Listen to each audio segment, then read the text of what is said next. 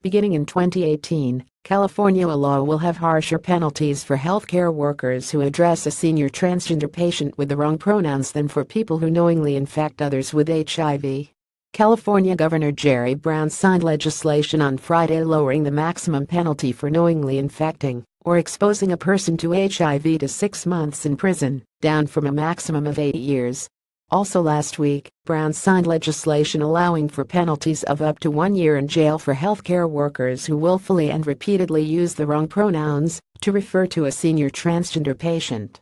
Related legal experts: transgender pronoun mandates are unconstitutional. Democratic State Senator Scott Weiner sponsored both pieces of legislation.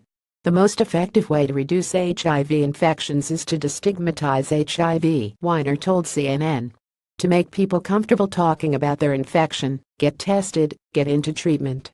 Weiner has also dismissed concerns about religious freedom regarding the criminal punishments for healthcare workers who don't use transgender pronouns.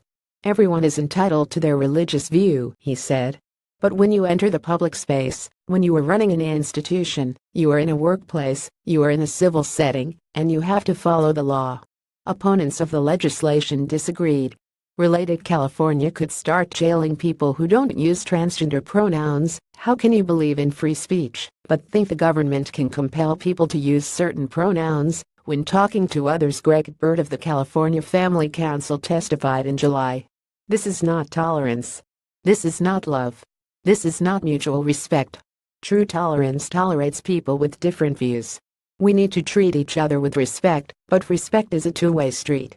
It is not respectful to threaten people with punishment for having sincerely held beliefs that differ from your own. Brown also signed another law last week that shortened the length of time some sex offenders have to remain on the sex offender registry. That bill, too, was sponsored by Weiner. Tags: California, HIV, Jerry Brown, Scott Weiner, transgender pronouns.